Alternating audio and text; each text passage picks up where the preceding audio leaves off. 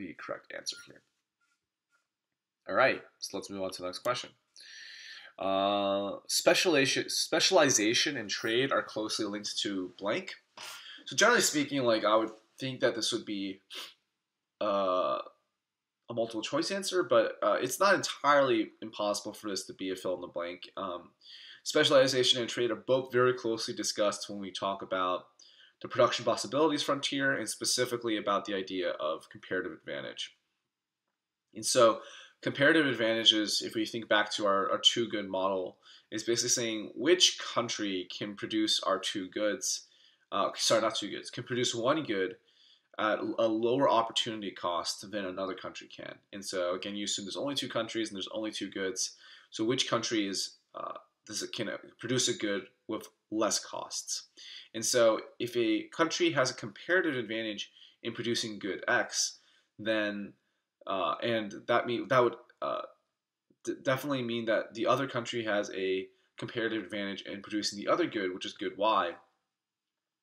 Then each country should specialize and produce only the good that they have a comparative advantage in, and then trade in order to get the optimal basket of goods for both those countries in order to reach a consumption bundle that is outside the PPF.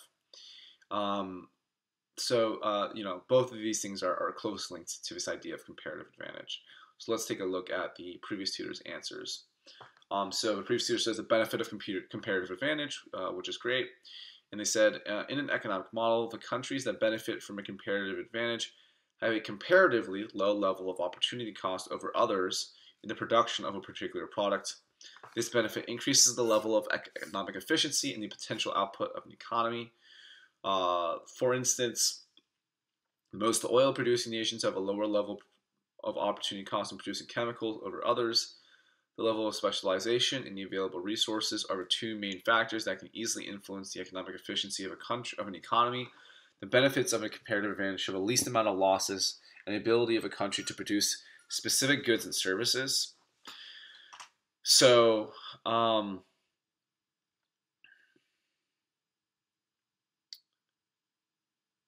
right, and so I think the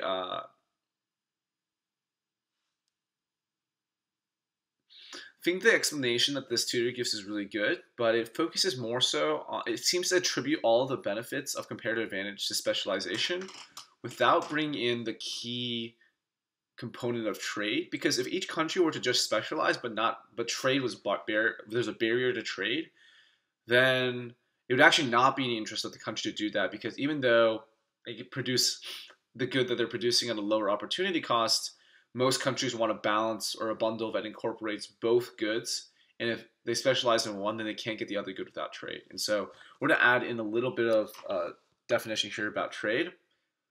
So we're going to say trade, it's important to also keep in mind that specialization and trade go hand in hand. Countries should specialize in the production of goods in which they enjoy a comparative advantage, but must trade in order to exceed their domestic potential output and achieve the consumption bundle that would favor, that would be the most economically efficient. Okay, and so other than that, if we include that definition and incorporate this idea of trade, then this is a great answer. And so we have no really other major issues with the way that this was written.